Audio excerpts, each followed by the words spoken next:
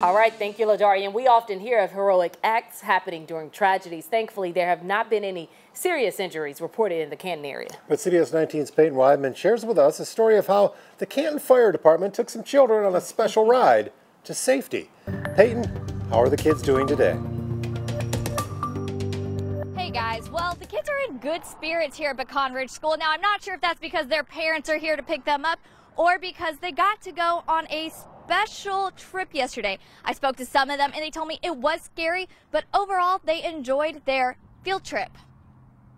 Most of the students at Pecan Ridge School had already gone home Wednesday afternoon when the second tornado warning was announced. It was a little bit scary. But about 20 remained, along with a dozen staff members. Leanne Chavez, the school owner, says everyone was taking shelter when she looked outside and saw first responders running to the door.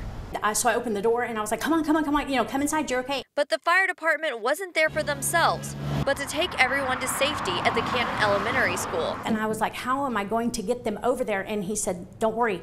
And next thing I know, 2 fire trucks pulled in and 4 or 5 ambulances. Chavez says she told the students they were going on a field trip to keep them calm. It wasn't a field trip, it was something else. And they loaded us all up and all the men were carrying the kids out. It was just priceless. Everyone was safe throughout the storm.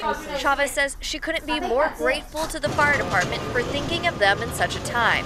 Thank you! And as for the kids, well, some might just turn out to become first responders themselves. Anybody want to be a firefighter when they grow up? No, I want to be a nature person.